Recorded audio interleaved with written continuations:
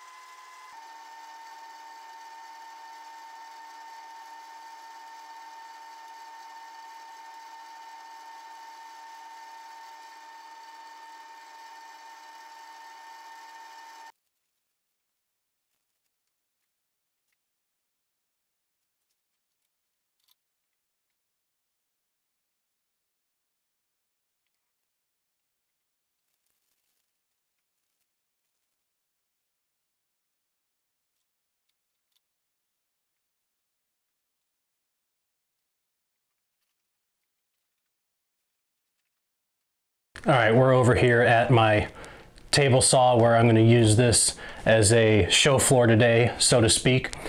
I have 4 different pens turned here. All of them are the same exact kit. They're all Wall Street 2s. I just turned them, got them put into kits, and here's where I'm going to give you my opinions on what I think of each different type of material. I do have my checklist here of items that I want to talk about. So let's bring in for a closer look and let's get this comparison started. Okay, so to kick off the comparison, here is the first pen. This is acrylic acetate. It is a blank that I purchased. I did not paint any of these tubes, so these are as is. I've learned that in the future I'll definitely start painting my tubes, but that's another story for another day. I want to start by comparing the cutting. When I cut this blank to size, it cut fairly smoothly. There wasn't too much issue. Drilling, again, the entry hole wasn't bad. I did have the most blowout on this type of blank, so in order to compensate for that, even though I do try to go as slow as I can when I drill, to compensate for that, I cut the tube, or the blank I should say, I cut the blank a little longer than needed, so if it blows out, I can square that up and it's not a huge deal. The gluing up, with all of these pens, I used a 2-part epoxy. If it has any type of resin, epoxy, anything other than wood in the blank, I go straight for epoxy. That's just a general rule of thumb for me. If it's a straight wood blank, I just use medium CA. But that's just me personally. Other people do other things, and the idea is that you find what works for you. So gluing, again, there wasn't much issue at all. It went fine. Squaring and barrel trimming, it took a little bit of time because I cut the blank long because of the blowout, but other than that, it wasn't too bad. Again, it was a little tough because the acrylic acetate is somewhat brittle, so I had to pay attention to it. When turning it, because it is hardened and it is brittle, I had to take extremely shallow passes with sharp tools. If I didn't have sharp tools, if I didn't take shallow passes, if I didn't have my lathe cranked up to a really fast speed, that's when I generally get in trouble and struggle with these blanks. But other than that, as long as you take your time, go slow, light cuts, sharp tools, fast speeds, none of these pens that I described today will be an issue. And then finishing, I just used Hut Ultra Gloss plastic polish, and that seemed to make this one pop pretty nice. So here it is one more time. Overall, this is not a terrible blank, but of the 4 pens that I created, I would probably rank it 4th in terms of just in terms of overall turning and the experience of working with acrylic acetate. So this one actually comes in last place. The next one I want to talk about is this Alumilite pen. This is a blank that I cast myself. Again, I did not paint the tubes. I used quite a bit of mica powder, so the tubes were able to be hidden a little better in this pen. So cutting was super smooth. Alumilite is a hard enough material that when it hardens, it is definitely hard, but it's also easy to work with. So it cut just like, you know, a hot knife through butter. Drilling, same deal. It was super easy to drill. There was virtually no blowout with this blank at all. So I've had success with Alumilite blanks not blowing out, and I drilled it the same exact way as the previous blank, the acrylic acetate. Squaring and barrel trimming, again, because it is an easier material to work with, that wasn't a problem. Turning, again, fast speeds, sharp tools, and light cuts, and there's no problem at all with this blank. After you get it somewhat round, you're able to take a little deeper cuts and get really nice ribbons that fly off the lathe. But you have to be careful not to gouge too far, because that is definitely a possibility. But other than that, this was a pretty easy turn. In terms of finishing and smell, in terms of finishing, again, I used Hut Ultra Gloss plastic polish. It seemed to shine the blank up pretty nicely. Here, this one is one more time. I would probably give this one the probably first or second place. I don't know which. And it's not just because I cast the blank, it's, you know, the material. The one thing I did forget to mention with the acrylic acetate blank here and the Alumilite here that I'm about to describe is the overall general smell of when you're drilling, when you're cutting, when you're turning, all that kind of stuff. This acrylic acetate definitely has an odor to it. Personally, I don't mind it too much, but there is definitely an odor that isn't the most pleasing in the world. So with that, you'll definitely want to wear a respirator. You'll want to wear a respirator when working with any of these materials, but definitely with this one. The Alumilite, because I've cast the Alumilite, I have noticed that it does have a slight smell, but not near the smell as the acrylic acetate. It's not too bad, but it is there. Again, I would recommend wearing a mask. The next pen I want to showcase and compare is this polyester resin blank. This polyester resin blank was cast by John Pierce, and I want to thank him for this blank. I thought this blank absolutely turned out stunning. I love the way it looks. It's super sharp, it shimmers, it does all kinds of fun stuff. But again, let me go through my comparison notes here. The cutting process, it cut very nicely. It was smooth. Drilling wasn't too much of an issue. I probably had the second most blowout with this polyester resin, second to the acrylic acetate. But again, I cut my blanks a little long, so I was able to compensate for that. And at the end of the day, it wasn't an issue for me. Squaring and barrel trimming, again, not too bad. Just make sure you go slow, make sure you take off light passes. Turning the blank wasn't too bad. I did get one catch while I was turning, and I had to repair the blank. So it did seem a little brittle. I don't know if that's just a polyester resin thing or what, but it did seem a little brittle. I did have to take extra good care and pay attention more when I was turning this, because if I wasn't patient, or if I wasn't paying attention, or if I let my mind wander, this blank could have gone really south really fast. But overall, I'm happy with the way it came out.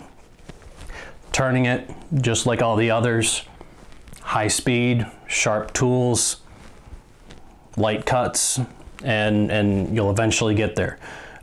You'll save yourself a lot of time if you take the time to take light cuts instead of try to hog out material, and then you end up blowing it apart, and then you have to glue it back together and waste more time that way, yada, yada, yada. Finishing and polish, in my opinion, this is the best finished pen. Again, I just used Hut Ultra Gloss plastic polish. I think this shined really nice. It took the polish really well, and I'm really excited about how this pen shines. In closing with this pen, again, I did not color the tubes or paint the tubes or do anything like that, or the blank.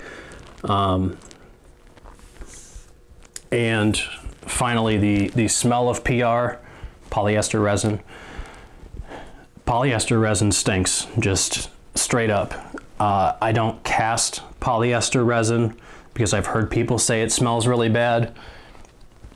When I was drilling the blanks, when I was sanding the blanks, even when I was turning the blanks at times, it's an excellent resin to finish and to turn and all that, but it definitely has an odor that I can't describe. I wasn't terribly bothered by it, but again, I would definitely wear a respirator when turning it because it does have a distinct smell. And finally, the bonus material. This is not a resin, this is not an epoxy, this is not anything like that. It is a Corian countertop blank. This one almost looks like funfetti. What I did was I glued two pieces together, and if you look real closely, you can see the seam. I put the seam, one of the seams where the clip is, I don't know if you can see that in the video, but and then the other seam is on the other side. I don't even, the camera might pick that up. But anyway, this looks like a funfetti pen almost. I have to say, this had a lot of interesting characteristics. It turned a lot easier than what I expected. It was really a treat to turn. When I was, well, let me go back. When I was cutting it, it cut just fine. Drilling, there wasn't an issue. I did have a little bit of blowout. There was probably, you know, there was an okay amount of blowout, but again, I cut it a little long, so when I squared up the tube to the blank, it wasn't an issue. Gluing, because I was already using 2-part epoxy, that's what I used to glue. The glue up went fine. I'm guessing because it's not a resin, you could probably use medium CA or thick CA or whatever you wanted. If you've experienced that, leave a comment and let me know. Squaring and barrel trimming. This material was extremely hard, so to get it square, it didn't sand too easy on the disc sander, but I did eventually get there. So again, light cuts, fast speeds, sharp tools, all that fun stuff, because if you don't have that with this, you're definitely going to struggle. The one thing I will say when I was turning this blank is when I had my tool angled a certain way, there were definitely shavings that were coming off that were pretty sharp. It didn't hurt, but it definitely wouldn't hurt to wear some kind of smock or some kind of protective gear. At the very least, I would definitely be wearing your safety glasses and face shield. But this one was absolutely a fun one to turn.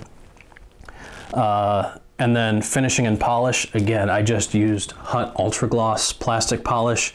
And again, I would probably rate this one number 2 in terms of finishing and polish, because it did shine up pretty nicely.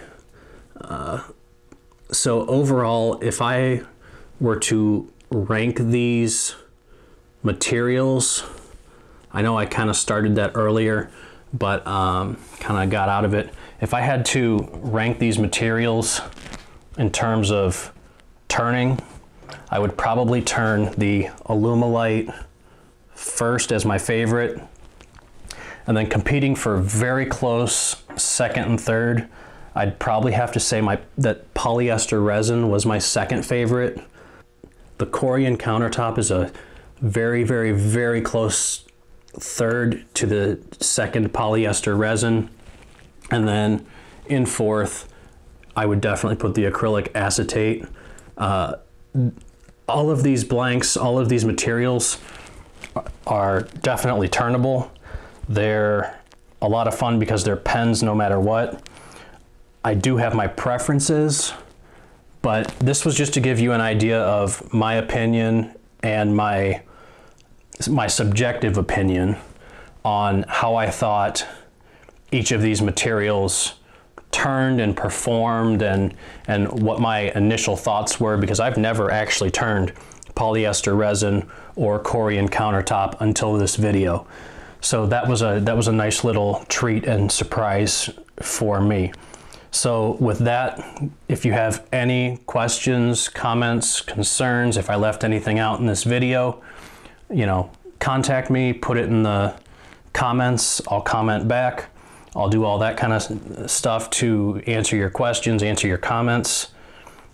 And what do you say we throw it back to the other side of the shop and we'll close this video out. As always, thanks for hanging out with me today.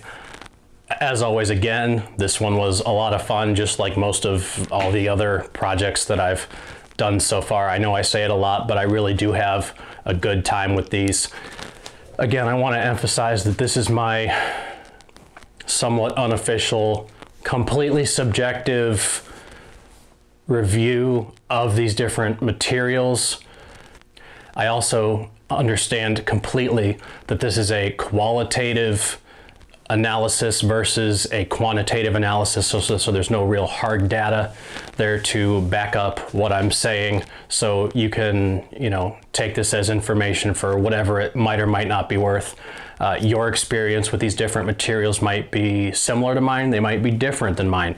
That's okay. I'm just telling you what my experiences are with these materials personally, just to give you an idea of what to expect if you go to turn some of these materials. I want to thank you for hanging out with me. If you like the video, make sure you give it the thumbs up. Make sure you comment on the video. Make sure you subscribe. Make sure you visit my website, cross-cut-creations.com, and we'll see you next time.